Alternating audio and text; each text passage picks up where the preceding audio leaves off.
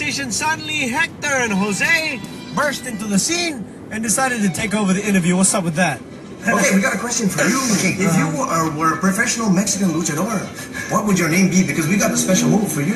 Really? You'd come out, you'd sing them a lullaby, they'd fall asleep, and you'd beat them up. But what would your wrestling name be? Yeah, My wrestling name be... singing in Spanish is El Cantante. So the pronunciation is wrong.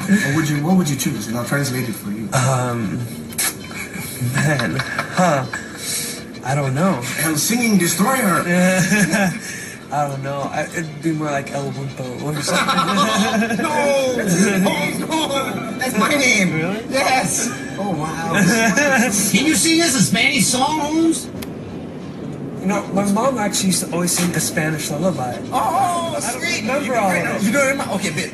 I don't remember the words, but I do remember that. Los cochinitos ya están en la cama. Dun, dun, dun. I don't remember what's after that. Put him to sleep already.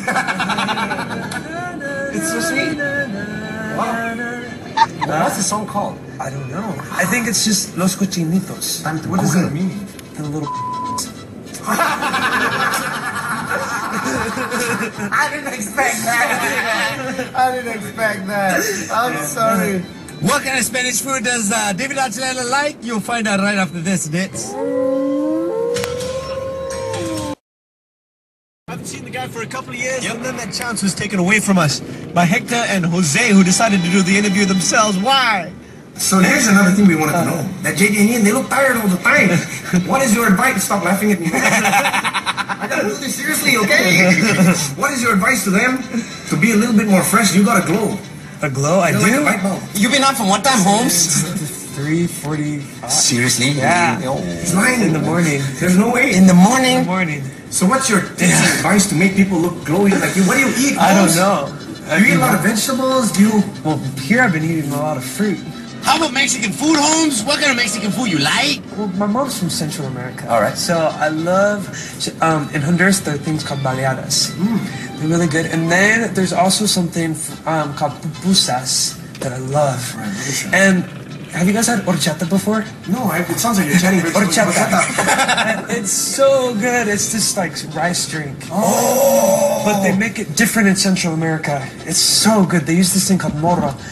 It's amazing. Oh, so good. Something like that. It's smaller. It's called leso. No, leso. Don't believe it. Don't believe it. Oh, God. At that point, Ian and I thought, enough is enough.